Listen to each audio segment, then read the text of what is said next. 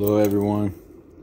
Today's verse of the day is dealing with me losing my keys and now finding my keys. 2 days ago, I lost my keys, but now I found my keys, and I'll tell you after I tell you the verse of the day. James 1:3-4. For you know that the testing of your faith produces steadfastness, and let steadfastness have its full effect, that you may be perfect and complete, lacking in nothing.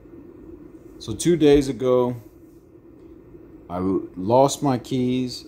I thought that I left them at a gas station. And the fact I thought, because I have one of those remote starts, and I did not turn my car on. I locked it, but I thought that I left it at a gas station because when I got to work, I thought, man, maybe I should get my keys, and I didn't see them immediately. So I figured, you know what? I don't need my keys. I'm in a safe work environment. I can leave them in the car. So when I got to the car later that night, because I worked night shift, I did not see my keys. And I did not remember bringing them in. So I called the gas station, and they said they had a set of keys. But it turned out that I did bring my keys into work with bottles of water. So I made my wife drive 2 hours with a baby who is only 3 months, ready to go to bed and come get me. But she was so patient with me again that I had to talk about one more day. Let steadfastness have its full effect, that you may be perfect and complete, lacking in nothing.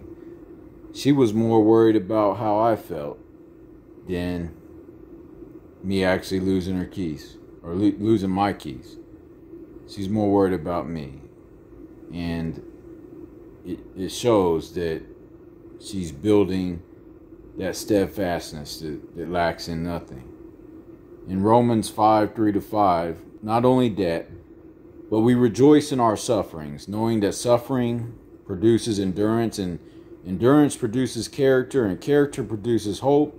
And hope does not put us to shame, because God's love has been poured into our hearts through the Holy Spirit who has been given to us. Amen. I don't want to lose my keys, period. But when I do, it builds character.